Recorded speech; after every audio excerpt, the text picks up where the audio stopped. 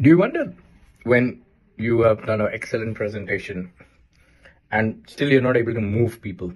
Like, give them that emotional thing, or you're not able to convince them, or somehow people see all the data, but they still are not convinced. More importantly, you also see that there are few people who, with the magic of not knowing things, can impress others. There's a difference between those people and probably you, and if you're facing this issue, okay? The difference is the body language. The difference is that what is coming out of your mouth as a word is not in sync or congruent with your body.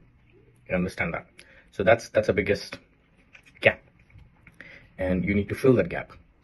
I can help you with that. Follow me, click on the links that I share, follow me through, and let's connect if required.